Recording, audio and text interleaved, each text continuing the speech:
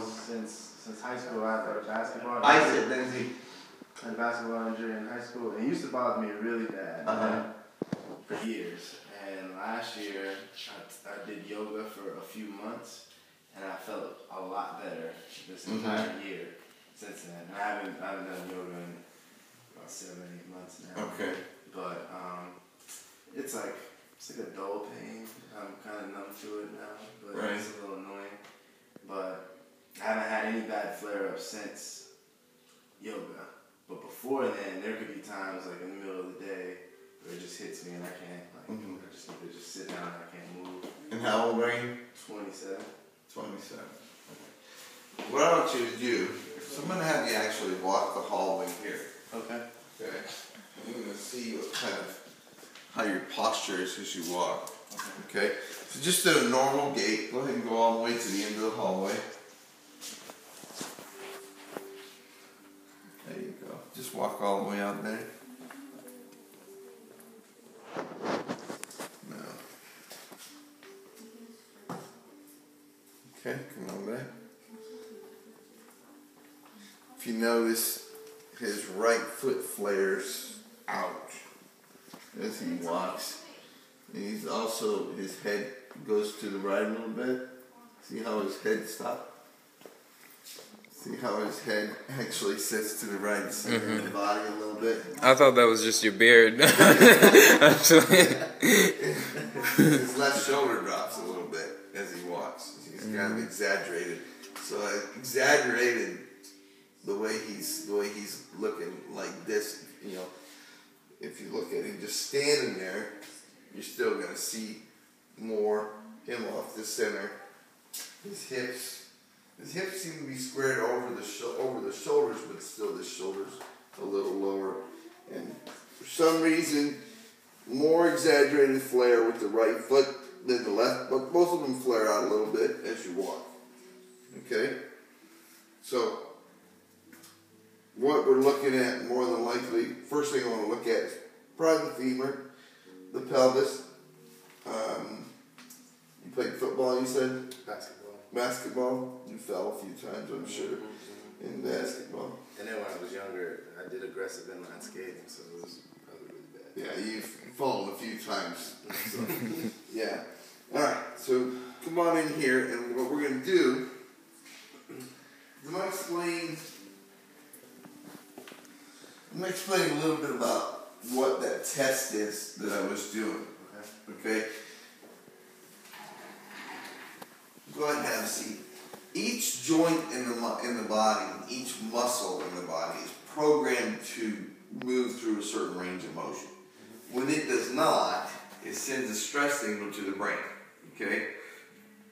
Anytime the body is experiencing stress, it turns on a sympathetic response. Okay? And the brain prioritizes to whatever area that is stressed, and it tries to handle that area first. I always give the same example, okay? You go to the emergency room, and you have a broken toe. I go to the emergency room, the same emergency room, and I got a stab wound in my stomach. They're going to take care of me first, right? Because I'm the higher priority. The triage nurse or the triage doctor in the emergency room her job is to assess who is the highest priority, what's the most dangerous, life-threatening case that we need to deal with immediately. Right? The brain's the same way as far as stress goes. It says, what is the biggest stress here? Let's take for example that you've got an injury and you're limping around and all of a sudden a dog starts chasing you. Yeah. You're going to forget all about that limp, right? Because you got 120 pounds of dog chasing you, right? Nothing but meat and teeth, and they're interested in eating you, right? Once you get away from that area, you'll start limping again. But your brain's going to shut that pain off because it's time to survive. You see? The survival mode of limping becomes less of a priority than being able to run and get out of that area away from that dog because your brain's afraid that you're going to die. Okay? The same thing's going on with your muscles. If I push on a particular muscle or joint that's not moving through the range of motion that it should, it's going to detract the body or the brain's ability to focus on other areas. It's not about strength, it's about timing. Much like the timing in your car. Okay, if the timing gets off, it's not going to run the way it should run. Right? So the muscle won't fire the way it's supposed to fire. Electricity does not go to an area just in a steady stream. It's a pulse. And it pulses faster or slower depending on the strength of that electrical current. Got it? So what we can do is I'm going to have you hold your arms straight out. I'm going to push down. I want you to resist against my hand. Do you have any shoulder issues with this shoulder? Okay, not that you know of. Push against my hand. I'm going to push down. Alright? And I'm going to come out here even further. Push against. I've got a little more leverage out there. So I like to use right here because you can really hold it up and I can really put some force there. Right? You can see that I'm pushing myself up off the ground a little bit, right? Alright, let's try the other one. Push against. Okay, now, what I want you to do is, I want you, actually you should be having some low back pain. Right. One more time, I'm going to push. Okay, now what I'm going to do is, I'm going to go down through, just touch these vertebrae in your low back. Right. And when I touch one, I'm going to push here, and let's just see what kind of response we get. Okay? So push. Alright, we're going to start about L1, push against. Alright, so as soon as I touch that first spine, or first spinous process there, the brain's going, wait a minute, something's wrong here. It's not just from me touching you, because I'll just touch a spot here. I'm going to touch on your shoulder. Push against my hand. No problem holding that up, right? Now I'm going to touch right there. That's about where I was touching, right? Okay, now I'm going to push. Whoa. That's tricky. It's crazy, right? Yeah, that's crazy. Now, what's happened is, when I pushed here, the brain said, no problem, I can deal with that. That's not a stress. Yeah. But when I touched here, the brain said, no, wait, that's the stress. Okay? Go back to our analogy of the emergency room. Yeah. The triage nurse said, stab wound to the gut, broken toe. You see what I mean?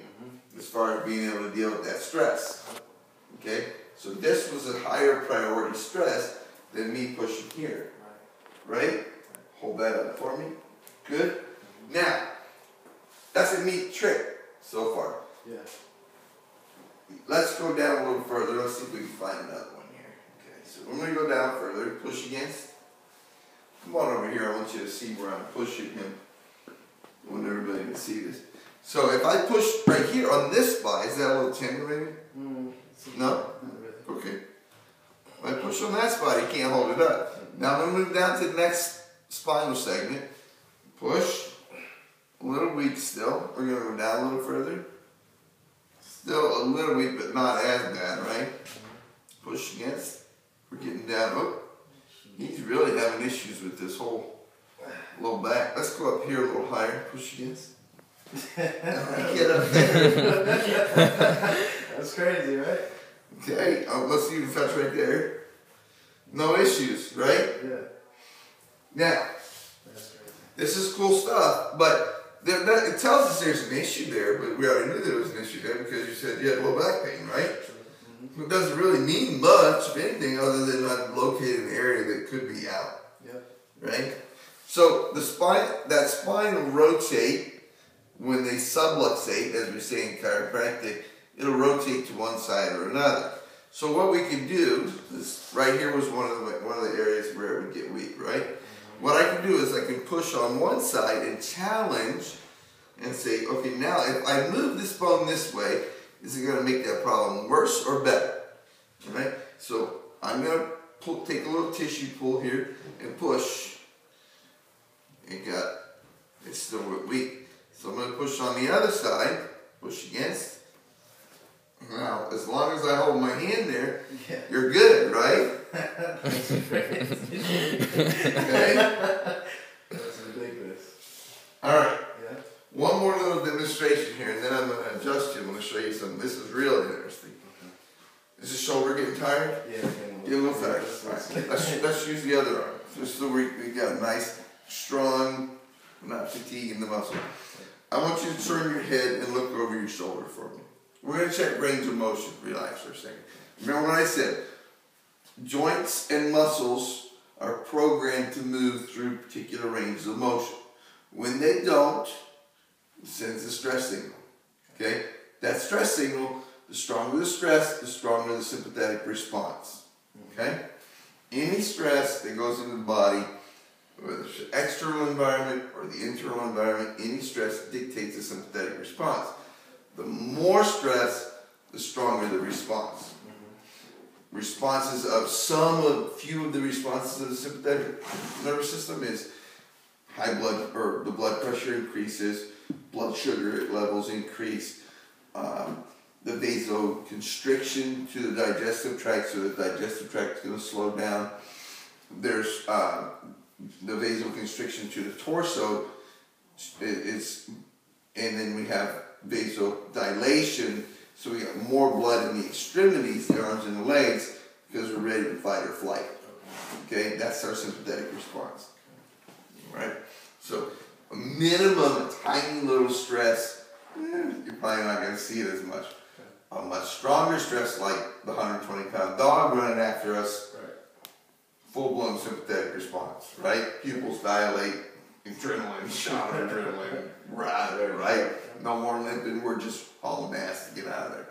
Push against. Okay, so turn and look over your shoulder, push against my hand, literally. Go the other way for me, push against.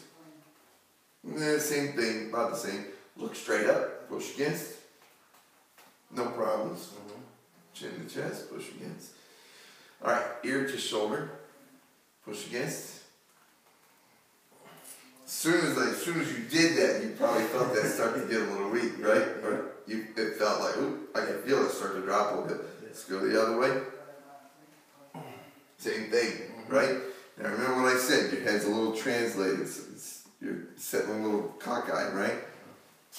So we got some issue with rotation, but more than anything else, we've got this going on here. We've got some limited range of motion, maybe even a little bit of pain as you do this.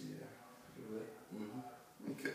Alright, so I like this particular test because rotation, about 85% of the rate of the rotation, 85 to 90% of the rotation takes place at about level C2 and C1.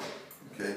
So we know already pretty much we can say, probably got an issue about C1, C2 of when he turns his head, his arm starts to get weak because there's probably some stress in that area, at least about 90% chance that there's stress in that particular area. Yeah. So C1 starts right here, C2 right about there. So what I'm going to do is, I'm going to have you turn your head and look over that shoulder for me. And I'm going to push on this side here. Actually, let's do this first. I'm going to demonstrate. Push against my hand. It gets weak. Alright. Now I'm just going to push on this side.